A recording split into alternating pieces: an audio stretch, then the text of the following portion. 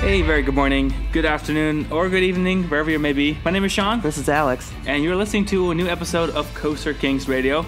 Today we've got a fun topic, I'd say. Because even though Sven may not be here, we miss you, Sven. We have this question that we're kind of asked ourselves, and then we asked everyone else. That question is Universal better than Disney? And we're going to sort of try and answer that question.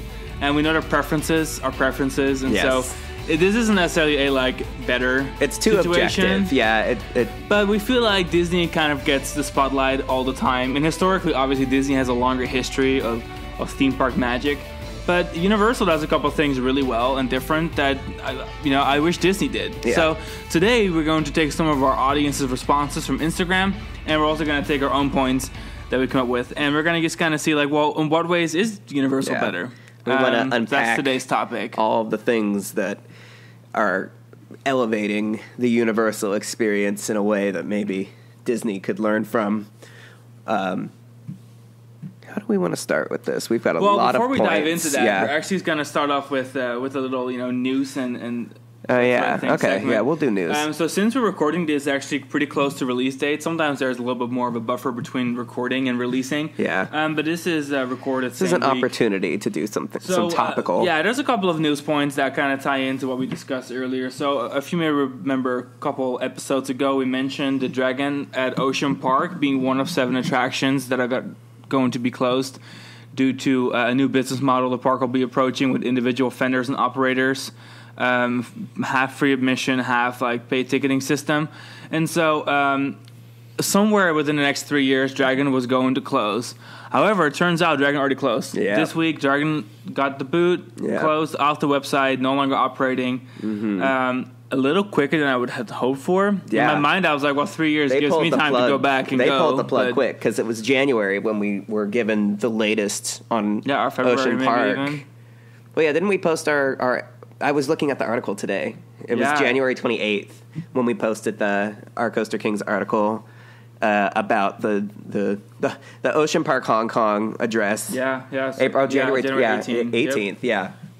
Because after and my roller coaster database has it as retired. It's pretty much, I trust the database. I'm assuming they went through their necessary channels to confirm the status of this ride. And we've had other people talking about it, and they're like, yeah, it's toast. But all is not lost. I mean, the park, I think, has a great future. It's just a matter of keeping what works and retiring stuff that is not pulling its weight. And unfortunately, I mean, it's no surprise.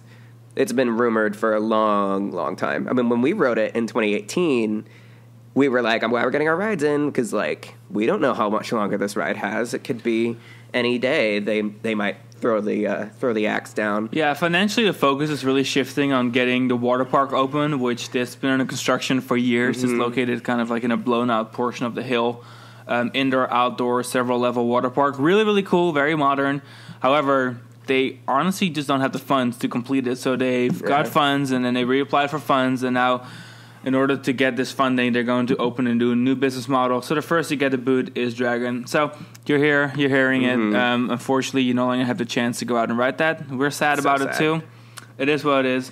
However, people in California finally get a chance to ride something. Yep. It looks like the parks in California are getting the green light to open. Yes, we're very excited to see. First parks that we've got dates for and that are opening up are going to be Six Flags Magic Mountain and Six Flags Discovery Kingdom with rides operating starting April 1st. Magic Mountain is doing a pass holder preview on the 1st and 2nd, and then starting the 3rd, everyone is able to come in. Yep. You just got to make sure you have a valid ticket or pass type as well as a reservation. More information on thecoasterkings.com.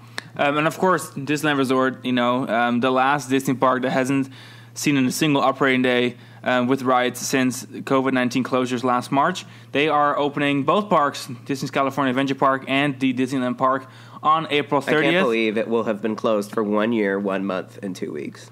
It is wild. And how is that it's also possible? kind of wild is the fact that Disney's only reopening the Grand Californian Hotel at this time. In fact, the villas aren't even opening till after the parks have opened. So the only hotel that's opening with the parks is going to be Grand Californian standard rooms.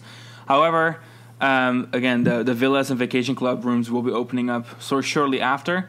And then we'll just have to see when they are ready to accept guests to the Disneyland Hotel as well as the Paradise Pier Hotel. Now, based on the fact that they're going to be running an incredibly low occupancy, there is definitely a chance that's why the hotels. There's just no need to open hotels for guests that can't even go into the park or anything. So, do we have an update from Cedar Fair about their parks in California? As of right now, unless I missed it, I don't have anything on Knott's, and we know that.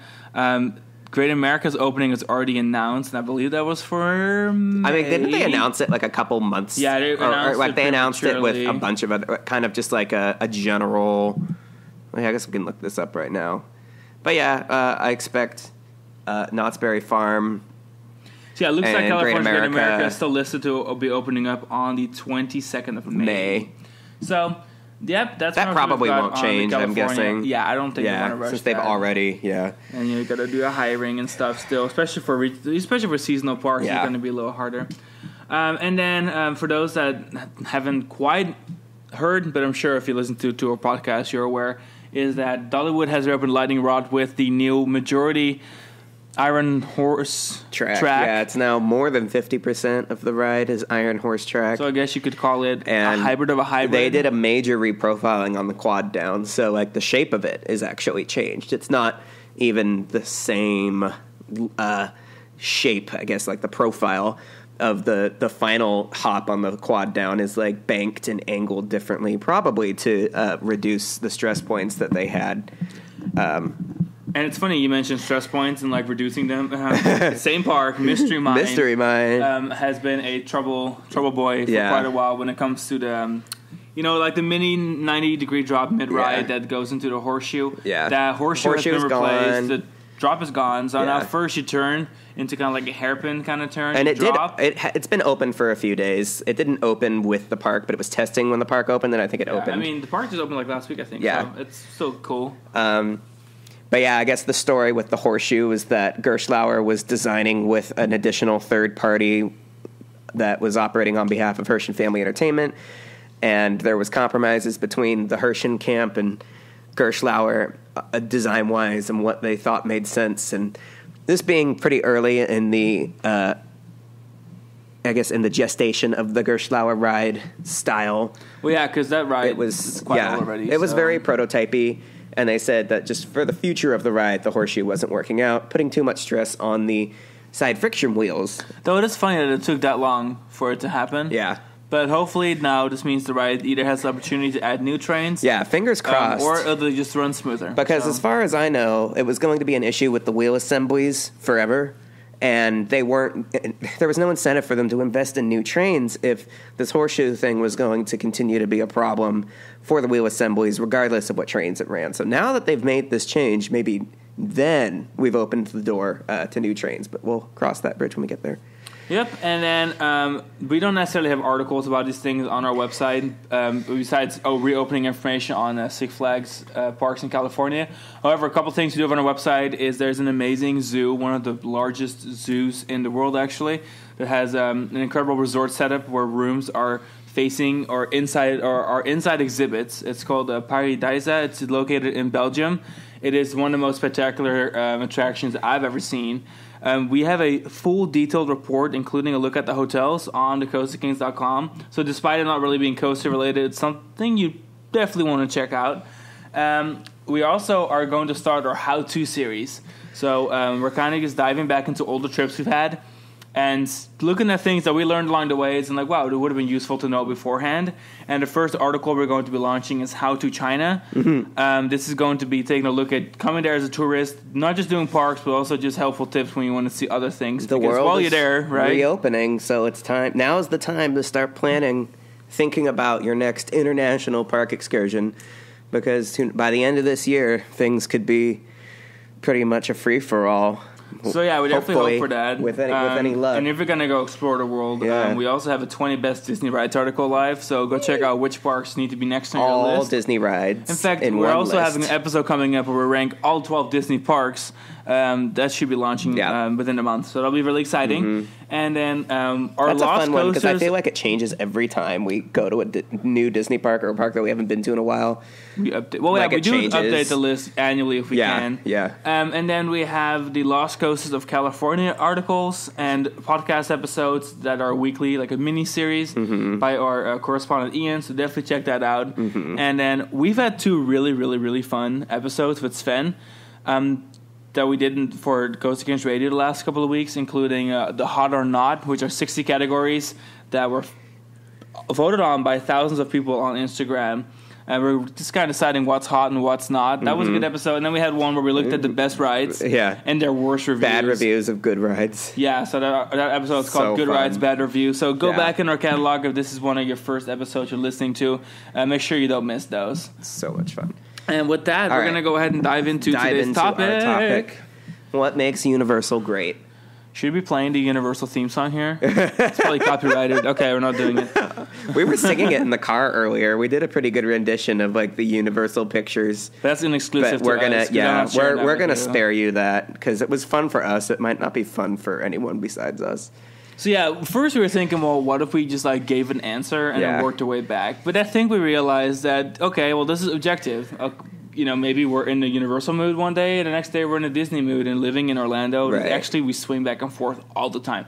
So instead of being like, well, which one is actually better, it is completely a taste thing. They are 2 different products, but because you could say yes for a lot of reasons. Sure. You could also say no for reasons. Exactly. But then there's also the fact that, well, Disney is kind of like regarded as the number one, even though Universal, I think, is trending right now more than Disney is. It's always the underdog because their journey to global theme park dominance started, in the 90s, whereas Disney, it started, 2 decades prior.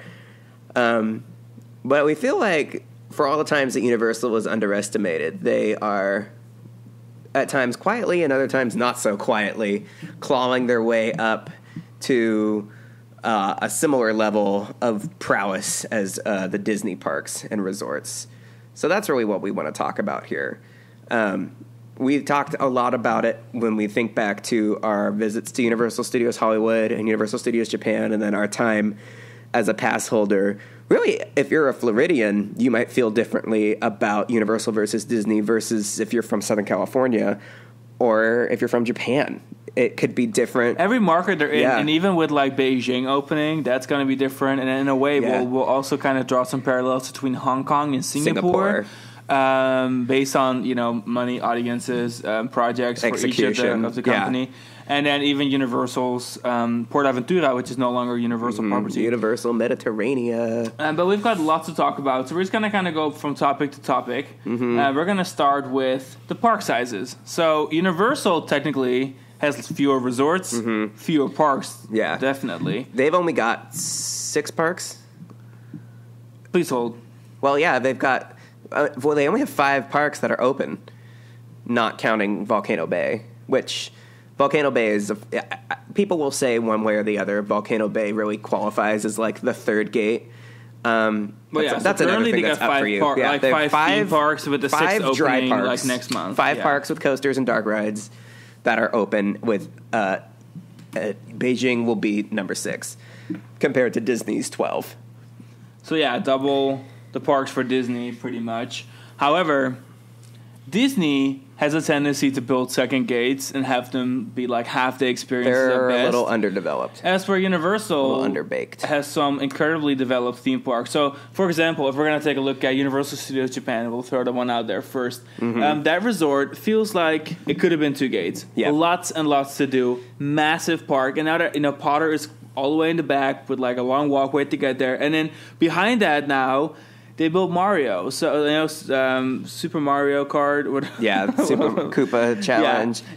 Super Nintendo World is that what it is called? Yeah. So that's a good example to be like, wow, this could have easily been 2 gates. If they had split the park down in the middle, it would have been 2 gates. It's easily like USJ is up there with like Europa Park in terms of like what you can do in one gate.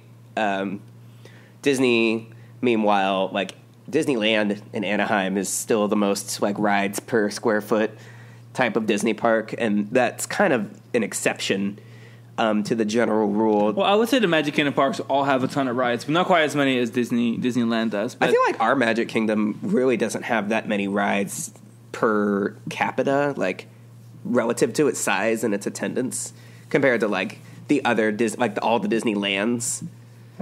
Because I feel like they just have to they're spreading everything across those 4 parks, and no one park in Disney World has as many rides as all of the other Disneylands, I think. Sure. Because those Disneylands are making up either 50% or 100% of the respective resorts' ride roster, whereas with the Magic Kingdom, it's only 25%.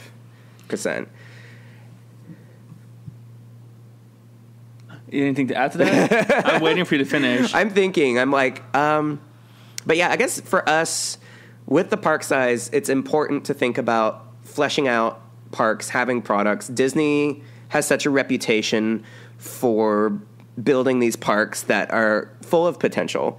And like, look, potential is great, but if it takes 20 years for you to bring your gate up to a full day status, like a park like Hollywood Studios or Animal Kingdom just felt like half-day parks for so long, and only in this era, like in this decade, have they both achieved a point where they're like, okay, like I would spend my whole day here. Like there's enough to do for this to be a full park. Whereas Universal only has 1 second gate. Obviously, the other studios parks, the 4 operating studios parks, are big and massive in their own right, and they carry the crown. And I know what you're thinking, guys. Like if you're thinking, well, Universal Studios Hollywood is really small, and especially used to be like way small. You also got to think of the fact that Universal Studios Hollywood has a unique edge, and we'll dive into it a little bit later. It's that they have the studio tour, which isn't easily about a 2-hour commitment, including queuing. The studio and tour counts for like 3 rides, and the studio tour has like all these things along the way that are like highlight attractions that are just worked into the tour. And so that, and having the Wizarding World of Harry Potter, the lower lot, now they're adding Super Nintendo World. You have their show lineup is cool because Waterworld's really good. I would say like now you can easily spend a full day at Universal. Yeah, I've never thought that at least since Potter was built. I'm like, okay, Potter. Yeah, because I remember going to like park. I remember going in like 2013 when Transformers was brand new, and there was 3 rides in the lower lot. There was a studio tour, and there was like 1 ride in the upper lot. Yeah, I mean this is before Minions. And now we got Secret Life of Pets is opening. Yep, Secret Life of Pets opening. So for me, even the smallest of the studios parks still feels like a full day park without question. And then for Florida, you have the only second gate in the Universal lexicon, which is Islands of Adventure. And from day one, Islands of Adventure opened and took the crown from Studios Florida. It was like exactly what happened with Disney Sea at Tokyo Disney Resort, where like you opened the second gate and it was such an amazing like slam dunk that your second gate immediately became your first priority. But overall, the point of this is that despite Disney kind of having double the amount of parks, if you're going to look at like, well, which parks are fully fleshed out, they both have 6 fully fleshed out parks. Yeah, that's true. You know what I'm saying? And so like, well, Universal puts a lot more quality and a lot less space. That's where Disney loves to drag it out. You get more bang for your gate. Even if you pay more to get into that gate, you get a full gate. Yep. Next up is the resort size, which kind of bleeds into that. Yeah, going from park size to just the size of the resorts. So, like the resorts, again, Disney resorts are larger. No denying that. But are they convenient? I mean, Walt Disney World's by no means convenient. Yeah. And honestly, what we mention all the time is that it's too large for its own good. Mm-hmm. Try and maintain a park the size of it's like twice the size of Manhattan, and like the size of the city of San Francisco is what they say in the Skyliner spiel. It's hard to maintain that, and everywhere you look, maybe you won't really notice if it's your first time going or you don't go frequently, but if you're a pass holder, you can be like, okay, well, come on, guys. Disney World this needs to get fixed. Has a lot of that so happens. much on its plate. It's got a lot of things in the air at all times.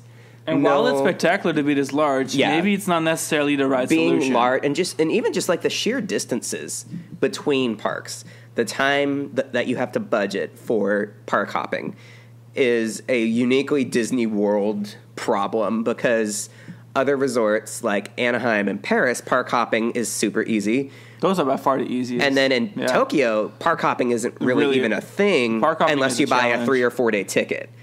Because the way their ticketing is set up, it's like you get one full day at one park, one full day at the other. It's really cute that all these resorts have several gates. But how convenient is it actually? And how well is the second gate fleshed out for it to really be needed? Yeah. And I think that Universal's more concise resorts. Like we're going to use their biggest resort as an example, obviously. So Universal Orlando Resort has several hotel clusters, has 2 gates, and City Walk. And then, of course, it has Volcano Bay. Yeah. Volcano Bay is a little weirdly located, but it's surrounded by hotels. So from several hotels, it's really easy to get to.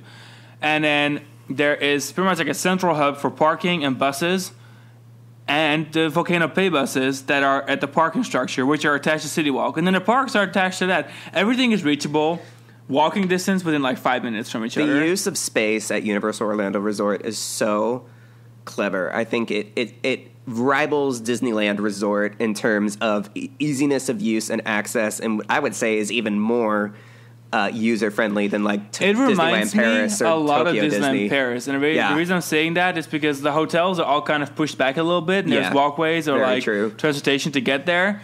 But then there's that kind of like a triangle of main attractions. Everything connects. So the parking lot. Okay, so I'm going to say Universal Orlando Resort has parking structure and City Walk are one thing, right? They're connected, and the buses, all that sort of thing. And then it has one park and the second park. That's like a cluster of 3 things. Now in Paris, same thing. You've got 2 parks almost like side by side, right next to each other, which is kind of like Universal Orlando Resort, and then you have Disney Village, which has access to the parking lot, the train station, and the resorts. Disney Village, pretty much the same setup. Yeah, and the train station. Well, I said that. Oh, you did say that. Yeah. Sorry, I was just dreaming. It's built over a train station. I'm just dreaming about how amazingly situated Paris's whole setup is, where you take the train from the airport, one stop, to Disneyland Paris Resort, and you go up the stairs and you're there. You're in the middle or of it. like if you're located 2 countries away in Amsterdam, you just take a morning train straight to the front gate. Yeah. Only Disneyland Paris has that benefit. I don't want to hear anyone complain about that. Yeah.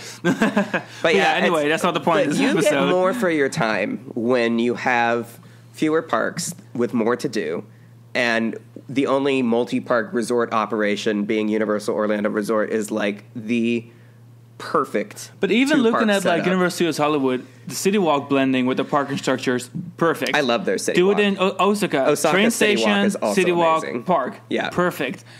Obviously, we've seen Beijing from the sky. It's going to be the same setup pretty much as Orlando is going to be. So you're going to have a train station and parking area, giant City Walk, and then the first park, and then there's space for a second gate and what's rumored to be a Volcano Bay clone. You know what's funny is we're going to go into this more in a little bit, but like Singapore Universal and Hong Kong Disney are sort of like tit for tat. They're each other's response. And both of those parks lack a City Walk or Downtown Disney kind of thing. It's funny. See, for Universal Singapore kind of makes sense because it's part of a really large... It's part of Resorts World. Yeah, so it's like a bunch of resorts, shopping, dining, water malls. park that's like across from it, but it's a Resorts World It's water a unique park. setup for sure. But then Hong Kong Disney's issue is like they just don't feel like Hong Kong Disney can support Downtown Disney, so...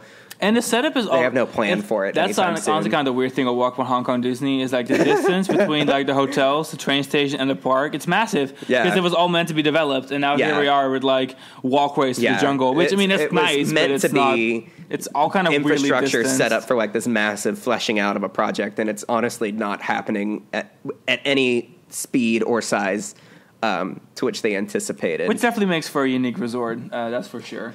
But yeah, so I think overall resort size, sometimes bigger is not better. Yeah. And I think so far the Universal resorts, they're just nicely situated. And one thing that works in Universal's favor is they work a lot with third parties. So like Lowe's runs the hotels in Orlando. Now in Hollywood, you've got several hotels from different brands that are literally right on the same upper lot, except for they're not operated by Universal. But you can book resort packages. The Universal Studios Japan hotel setup is really cool. Setup as Hollywood. Like on the other side of City Walk, there's several major like tall Universal themed properties that everything is really connected and concise. And I think, again, that's really a benefit of the Universal parks. Like, they are trying to create a cityscape, as Disney's approach is more like separation is good. Like, if you want to get to Hotel Cheyenne, or if you want to get to Santa Fe in Paris, that is not close to the parks.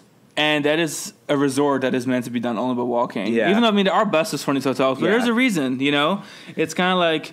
And then the same thing for Tokyo. Tokyo's setup is really large, and it's not convenient at all. Like, if you want to get from HPRE to the parks, not convenient. You want to get from one park to the other park, didn't even want you to do that. Didn't even sell tickets that allow for that, unless you stay for at least 3 days. You know, it's like stuff Disney, like that. Basically, Disney's whole game of like park hopping, like they want to keep you as occupied as possible, as long as possible. They want to waste your time on principle so that you'll feel like you need to stay longer. Universal, it's a business model. Yeah, Universal doesn't do that, but Universal does charge more. Yes. Universal is more expensive, like per ticket price, per park. Disney across the globe, I actually don't know for sure about Singapore and Hong Kong, but Hong Kong is an expensive place, so is Singapore. I would assume that maybe similar. But yeah, across the board, Universal does charge more USJ for their gates. So yeah, okay, you're not trying to waste your time, but they will still make just as much money on you. Especially with the paid Fast Pass setup. Definitely. Which is our next point here is the operation. So operations-wise, I will give general operations to Disney. I'll be upfront with you. I have never experienced operations that piss me off quite as much as I have at some Universal parks. Like, yeah, going to USJ and expecting a Tokyo Disney level of operational fortitude was a mistake, because I would say USJ is definitely strong ops and good people pushing by the standards of your typical Japanese park, or really by the standards of any normal park. Really isn't up to snuff with like Disney's Orlando operate, really any of the Disney parks. Yeah, I'm just going to give an example. Parks. Is that you may have heard this in our episodes from like 2 seasons ago, but when we were at USJ, we had a moment where we kind of got into the realization that the only way for us to do everything we want to do is to spend hard money, like $300, on additional fast passes. They use a system there where you buy your rides or like you buy packages and you have to pick and choose your rides within that package. A little bit complicated. Don't want to get into it too much, but we were kind of frustrated because here we are. The park is quite busy. It is really nice weather out in the fall. Like, it is just generally a busy period for parks in Asia around that time. And then we saw them running Flying Dinosaur, their newest spectacular coaster that can run 4 trains with 2 trains. Highly frustrating. Yeah. Line was insane. And then we saw Jurassic Park River Adventure with an insane 2-hour line running 1 station. It's stuff like that where I'm like, you are a marquee park. We are paying probably combined like $500 just to be there for the day. That is the most we have ever spent. We have never spent more on a theme park than USJ. Admission. And it was just frustrating. And then the fast passes on top of it. I was like, that's kind of ridiculous. And then I feel like a chain like Universal, and USJ is like a household name in Japan. Like, it is a USJ is one of the top 5 attended parks in the world, but their operation would not reflect like top 5 in the world level of expeditiousness. So I don't want to give them the operation prize, I'll be honest. I think operations are fine, but Disney, I feel like I've had a lot more consistency with Disney operations at every resort around the world than I have with Universal. Yeah. But I do want to give them a shout out for their FastPass systems, because the thing is with Disney, if you have free FastPass, which everyone loves free FastPass, sure, that's a cool system, but the problem is that it was getting too advanced to the point where it's like, oh, well, for Disney World, you get to plan 60 days out, and you have to book, and then 30 days out if you're not even staying on resort, and you have to book your fast passes. The stress and then of planning your Disney World trip is Disney will distribute fast pass time slots 60 days out. 60 days out. So much can happen in those 60 days. Okay, the day of operation comes, and suddenly your roller coaster runs with 1 train less because of a maintenance issue. Great, now you have distributed fast passes based on 14 operations, and your standby queue becomes 3 hours. So I'm not saying Disney is perfect, especially not Walt Disney World.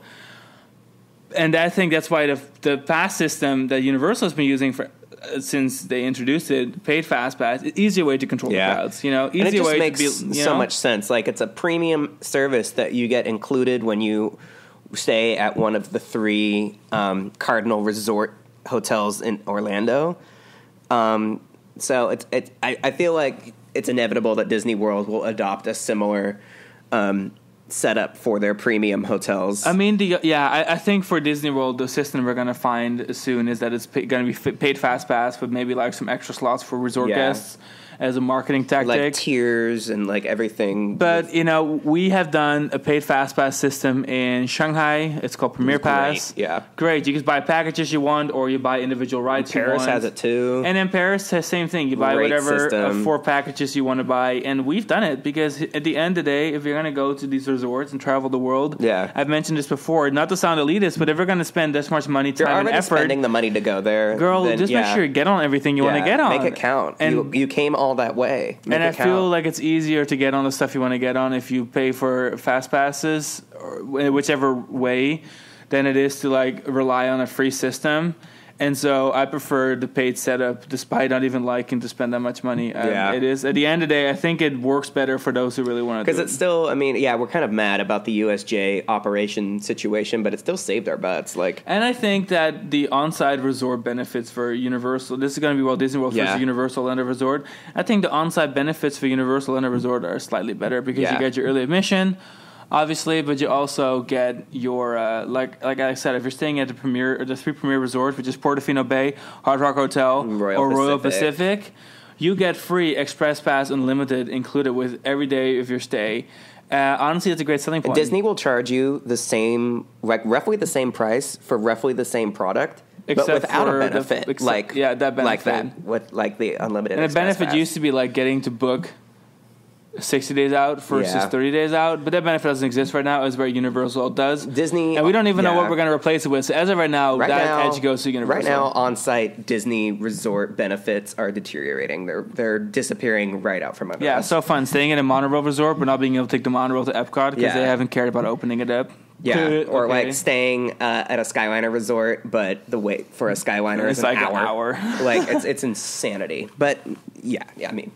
Next up is going to be this is okay. This feel. Is something that I think we were thinking about this, and then our Instagram responses, we got a lot of answers that reminded us of this point, which was that the feel, like the aesthetic. Well, okay, so I guess I'm gonna bring it back down all the way to like approach. Yeah. Okay. So the approach of Disney has been like magic, fantasy, wonder, and then you hear it everywhere. And then for Universal, the approach has always been based more out of like action. So it's been like action, destruction, saving the planet. I mean, you know it. You've been on the Universal ride. You know that you have to save something or something is going on. The whole world's about to get destroyed. Studios resort adjectives are almost film franchises. Epic. You have thrills. Awesome, thrill. Action. Like it's all a lot more. Things are teen adult. Attractions are suspenseful, and Disney tries to. Things are high stakes. I feel like Disney tries to. So both of them tactic adult audiences, but then Disney wants adult audiences and young kids. Yeah, and then Universal wants adult audiences and like teenagers. And I think those are different approaches, but it's fun because it sets these resorts apart so much. Because you will never see Disney build a roller coaster themed to Running with a Raptor, as where. Even though they have to step up their game a little bit, and there are some thrilling Disney coasters out there, Universal isn't afraid to put a thrilling ride out that looks like a thrilling ride because that's their product. Their product Disney is Disney World built, begrudgingly, I think, built a looping coaster in 1999 to combat Islands of Adventure, and that's it. That's your looping coaster for the entire resort. Yeah, it's just fucking. It's just hilarious. It's just hilarious to me that Disneyland Paris. Has 3 looping roller coasters. And that's half of all of Disney's parks, looping coasters are all in Paris. The other 3 are spread out around the rest of the world, and they are marketed as some sort of like high-thrill, crazy ride, even though they're absolutely not. Paris is the one resort where like you really do need to do Disney, even if you're not a Disney person, because you have to go to get the coasters. Yeah, people are sometimes really confused why I care so much, but that resort if you're a just has like person cool coasters. And you're like, Disney's not coaster-centric, I would say, first of all, that there's good Disney coasters at every resort, and second of all, Disneyland Paris is coaster centric. Yeah, it is the coaster forward. It's like between Disneyland Paris Resort and Universal Orlando Resort. It's funny how many parallels they have now to talk about this because they both have like really, really, really solid coaster collections. And they both have like a similar resort setup. It's ironic because I think the fiasco that was Euro Disney Resort is exactly why Universal didn't want a lot of money in the European market game. That's what it pulled out so quickly which after is why they acquiring experimented with Port Yeah. Aventura, and it ended as quickly as it began. And I think they've really dodged a bullet with that. Yeah. We'll be talking more about. Though I think long term, because when they acquired that project, they were young. Yeah, They acquired the project before Universal Studios Japan was a thing.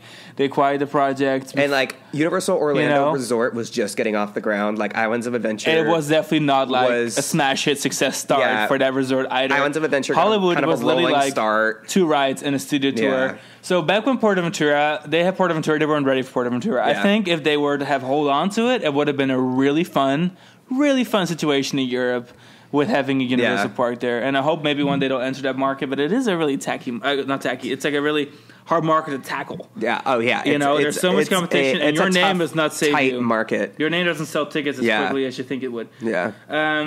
So resort wise, it just depends. This is honestly a preference, but I do want to say that where Universal could have copied the product that existed, as so many other entities have tried, they did really find their own niche.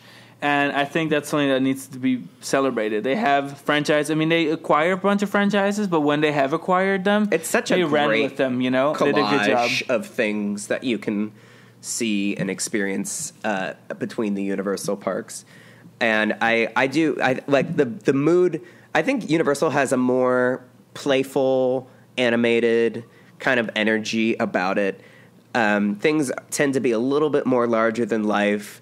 Disney kind of has this reputation of being a bit more refined. I think at the end of the day, everything at Disney kind of feels like fantasy, even at Epcot, even though it's meant to be real everything life. is princesses and castles. That's where I think at Universal, it's like, it just feels a little more real. Yeah. It's kind of hard to put this to words, I guess, because that's why we literally wrote down feel/mood on our sheet here, because we're like, how do we explain that? But I think, if I have to say it a certain ways, I think at Disney will always take like a fantasy, sparkly approach to everything, whether it's the space theme, whether, as where Universal... Okay, so I'm going to say, you have a space theme. Universal is going to be like, shit's wrong. Yeah.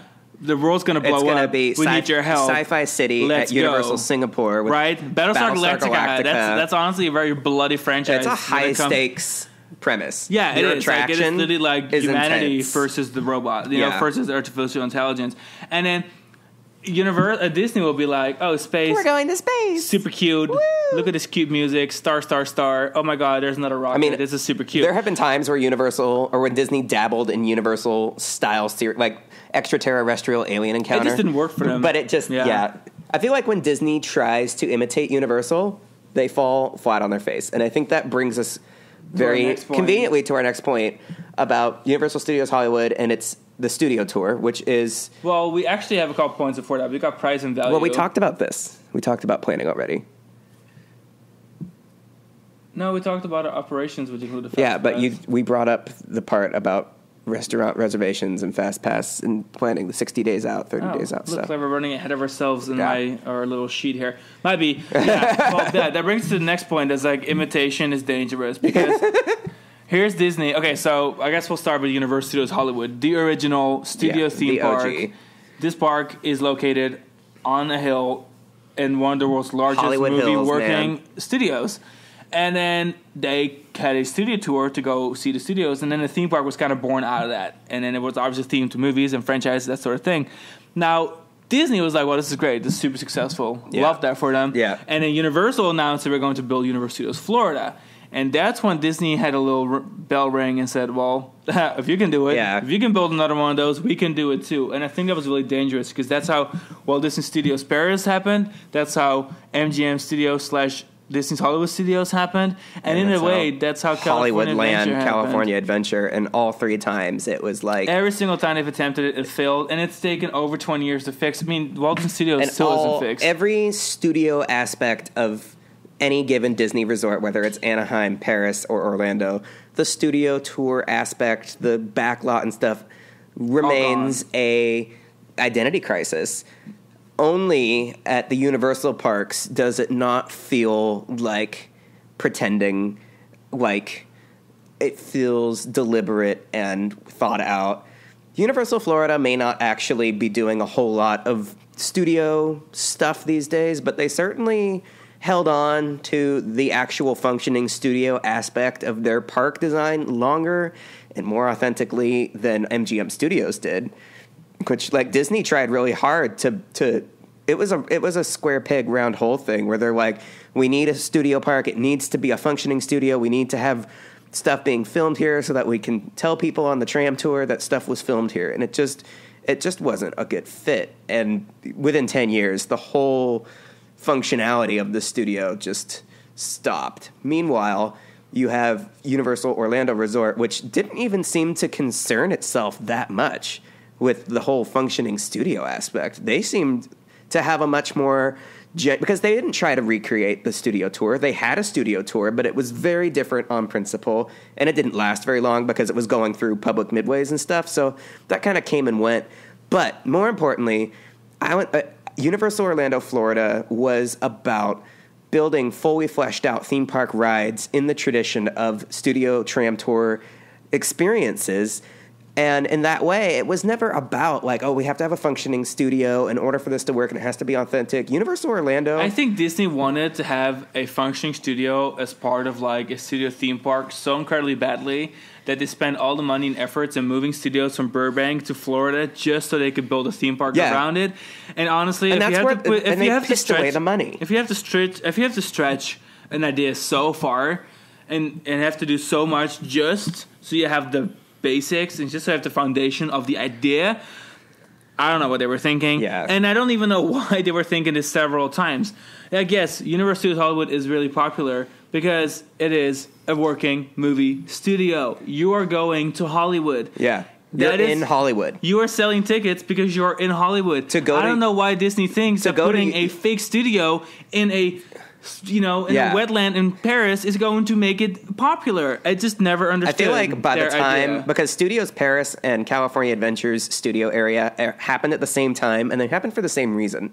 It's a good budgetary looking thing. Totally. Every time Disney does the studios thing, it feels like a budget move, whereas when Universal builds a new park, it doesn't feel like a budgetary move. Speaking of budgets, bring us to our next point. This is another good segue. Wow, we didn't even plan this. Universal Creative has been coming for Disney ever since. It's always been an uphill battle. They are hungry. Disney has the name, Disney has the money, Disney has the notoriety.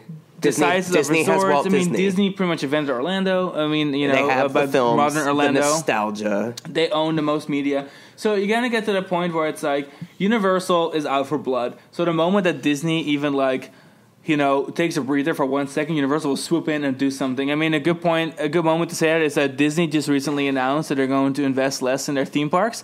And literally a week later, Universal's like, all right, great, we're going to put Epic Universe back on track. And 2025. Like, well, that's great. Yeah. And then they did it, while Disney was getting stagnant, and Universal was kind of, going through it with the 2007, 2008, 2009 recession.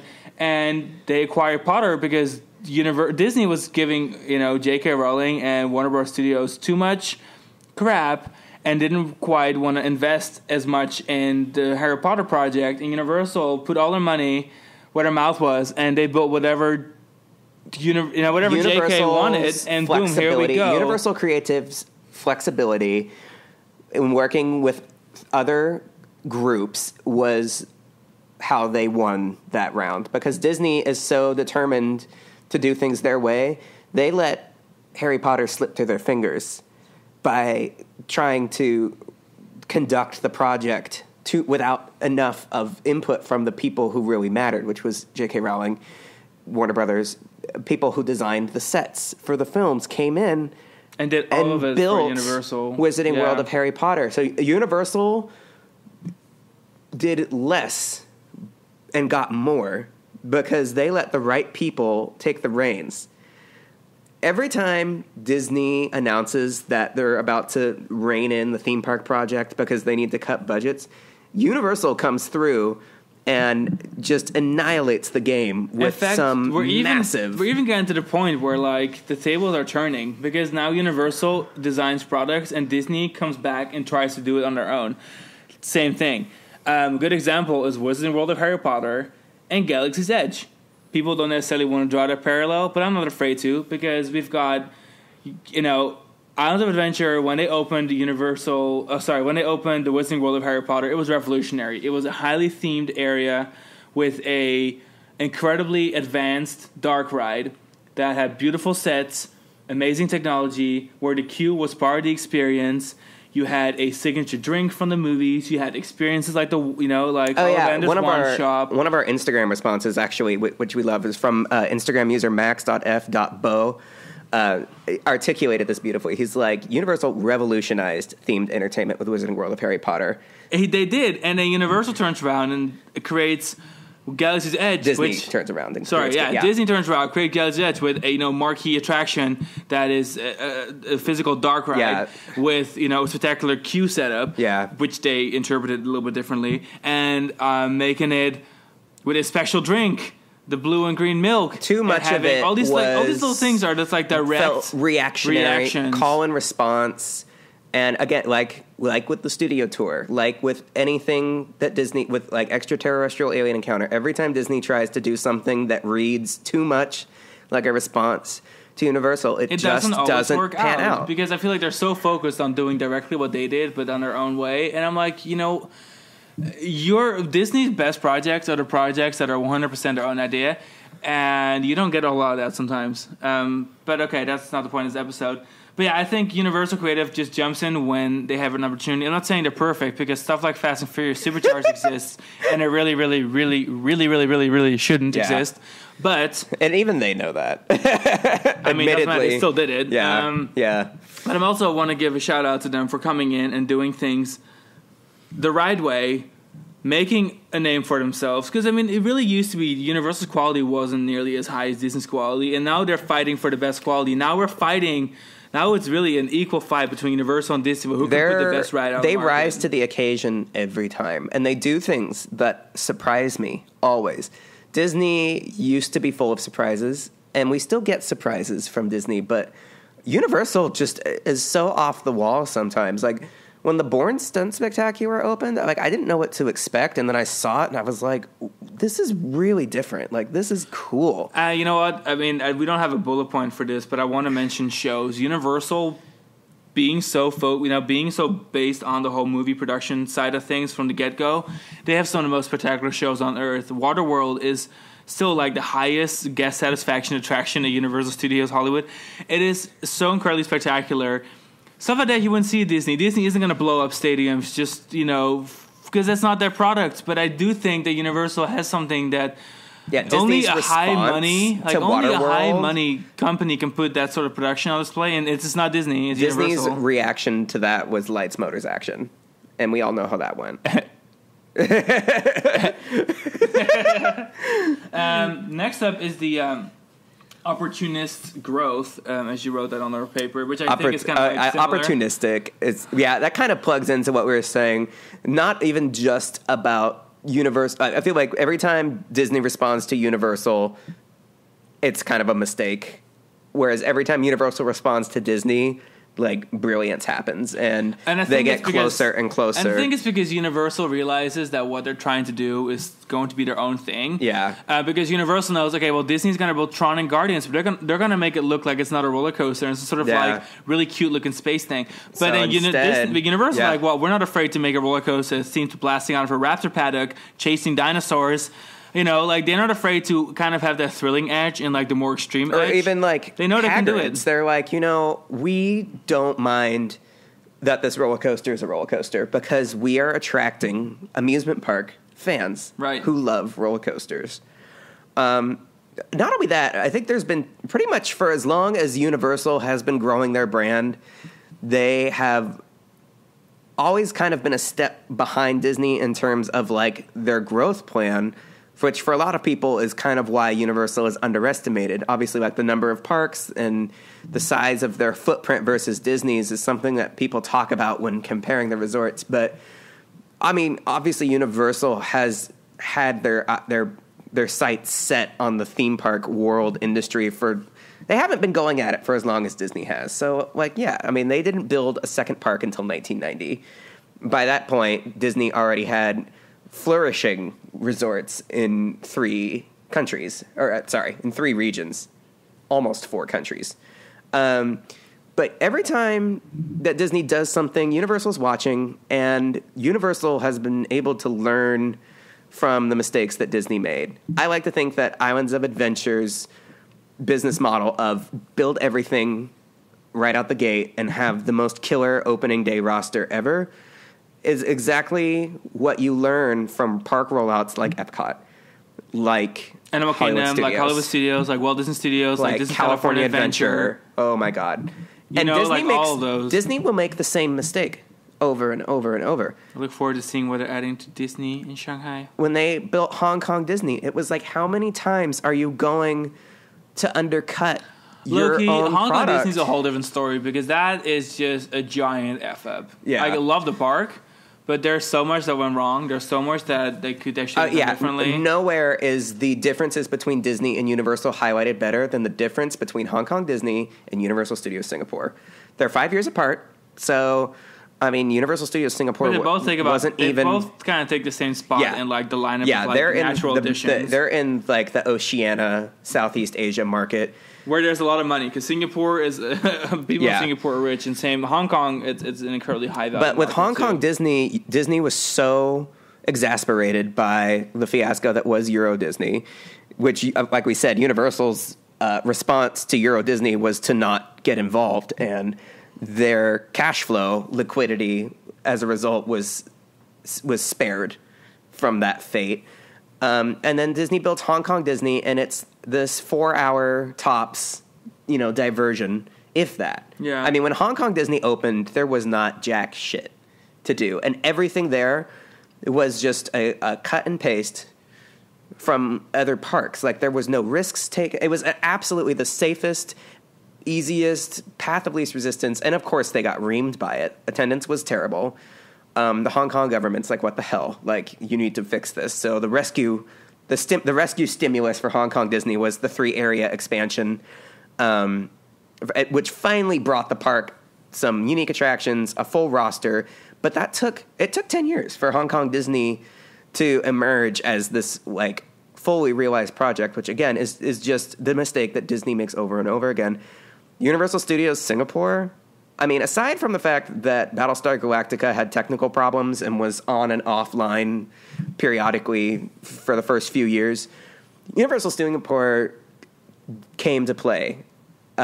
Transformers debuted with that park, which was a huge deal. Battlestar Galactica being this updated a hybrid between Incredible Hulk and Dueling Dragons.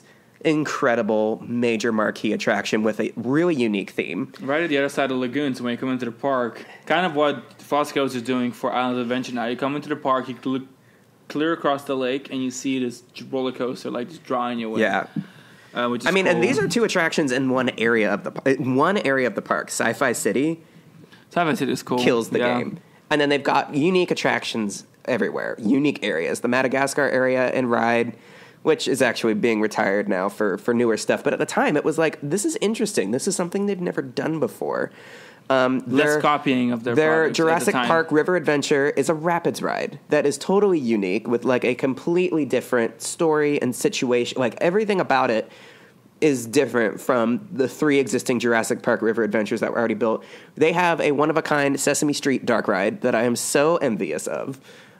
There has never been... Yeah, they've got the Puss in Boots the roller giant coaster journey. dark ride, yeah. That is... I mean, there has never been a hesitation for Universal to put completely unique attractions.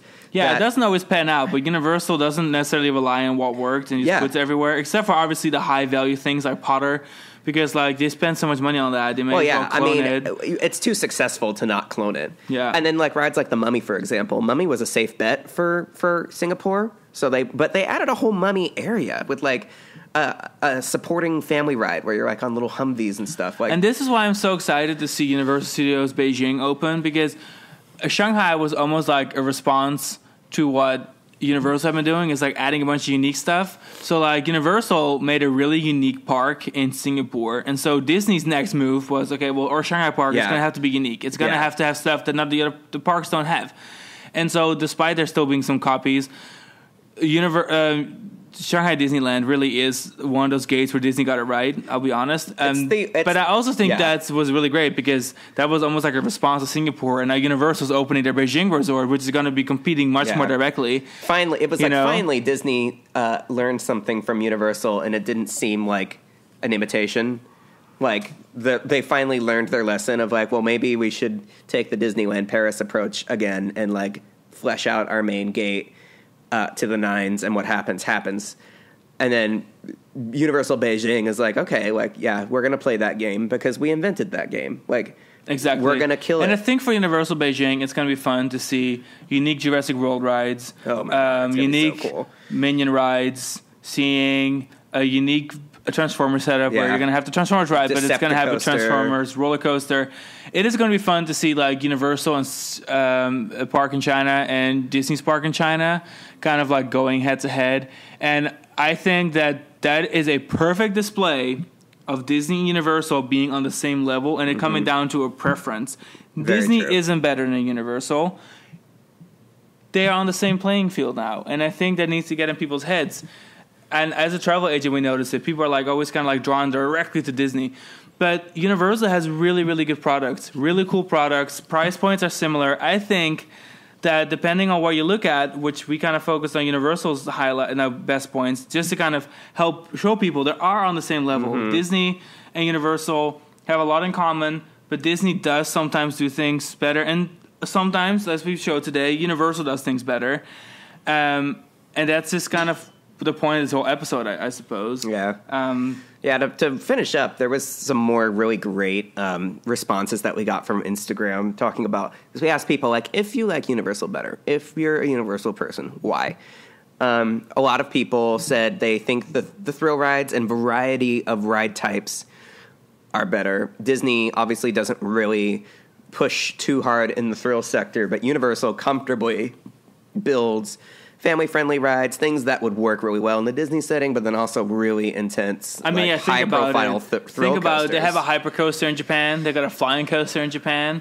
They have 3 major launch coasters in one gate here in Florida. And then they have, of course, Hollywood River Rocket. They've got the Mummies. I mean, it's fire, launches. It's all kind of really intense stuff, like compared to Disney anyway. Yeah, the most intense coasters at Disney are kind of like middle range. And if you're going to think about Port Aventura once upon a time, that was a pretty lit coaster collection for when that park opened.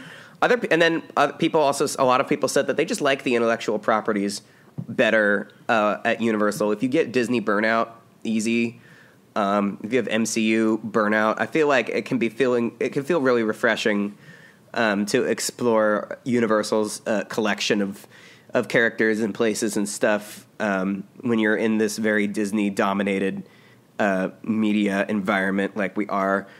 And then other people, to expound on the thrill ride options at Disney, people, of course, or at Universal, people, of course, coaster enthusiasts, because most of our followers are very coaster-centric. So if you're a coaster enthusiast, you're generally going to have a better time at Universal. Better coasters, usually even better dark rides for a lot of people. Rise of the Resistance, of course, is incredible, but Universal, every decade, Universal does something crazy. Yeah, a lot of Universal's dark rides are a lot larger because a lot newer, and so the ones that survived are bigger, high profile, maybe even more high tech. It's where like a lot of the Disney dark rides that we're still familiar with are like old school, like boat rides, or are they, like the small Fantasyland rides. So Universal's dark rides, there really aren't that many rides like that. You have Cat in the Hat. That's the only one I can think of that's really kind of like a Fantasyland style dark ride. Because then you think, like, for every decade, you've got some outrageous Disney or outrageous Universal dark ride phenomenon. Because like when the Florida Resort opened in 1990, you had like Confrontation and Earthquake, which were cutting edge, spectacular. And then 10 years later, you've got things at Islands of Adventure. Spider-Man still remains one of the most impressive leaps in dark ride technology and execution. And then another 10 years, you have Wizarding World of Harry Potter and Forbidden Journey, which we still would argue is like the best overall ride in Florida. Yeah, I would say so. Even after 10 years, there's just something about the way that ride system is still so enigmatic. And I know that we mentioned thrill and like more adult audiences quite a bit this episode, and it all kind of comes back to the fact that Universal has one thing that Disney will never have. Never. And that is a signature, world-class, world-leading special events. The best. Halloween Horror Night, Halloween Horror presented Nights. at, I think, currently all resorts. Thank you. I love Raina Twerkas, because you were the only person to say that Halloween Horror Nights was why you liked Universal better. Even though I think if we asked a lot of people, like, they were like, "Oh yeah, of they'd course." be like, "Yeah, They like would think what right is away. the one thing that makes Universal strong against Disney? What's something that Universal has that Disney will never have?" Because Disney goes in a totally different direction. It has to be for kids. It has to be trick-or-treating. It has to... Not so scary Disney party is... I mean, it's really fun. It's really cute. It has its place, but there's just... Halloween Horror Nights global is scale, a events like that exist everywhere. Phenomenon. No one can quite do like it the way Halloween Horror Nights does it, and Scare Farm. But, yeah. So yeah, these are just a couple ways in which Universal stands out. I think that they're on a equal playing field. I mean, there's been times where I liked my Disney Day better. There's been times where I like my Universal Day better. Disney has more to choose from, but it also copies a lot. Yeah. And so that's why I'm just drawn to like attractions that are a little more unique, including obviously for myself Hyperspace Mountain and Tron. But then Universal does that a lot more. Like Universal doesn't have Big Thunder Mountain in 4 parks. No, Universal has different types of Jurassic Park coasters, different themes for their... I mean, they have a Battlestar Galactica. Even their mummies coaster. are all different. Yeah, so that's just kind of like a cool way that even though they do copy, and there are some copies of dark rides, not nearly as much as Disney does it. So that's another thing to remember. But even yeah, in this era of COVID-19 and handling the pandemic, one person in particular, IPC52 on Instagram, said that they think Universal is handling the pandemic better, and that was tipping the scales for them, that their 2020 and 2021 experiences at Universal were better than Disney's based on the way that the pandemic is being handled. And I think once again Universal rises to the challenge in ways that are unexpected, and people are taking notice. 100%. And hopefully you take notice too. We were thinking of doing an episode for Disney, but realized, you know what? Yeah. Disney people know Disney. Yeah. Disney has that name. We gas up Disney all the time. And this was just, we wanted to take a moment and say like, hey guys, you know what? Universal, honestly, litty titty as well. Like they do everything Absolutely. right. And this, both have their flaws, both have things in which they really stand out, but Universal deserves just as much credit, if sometimes not more, than Disney.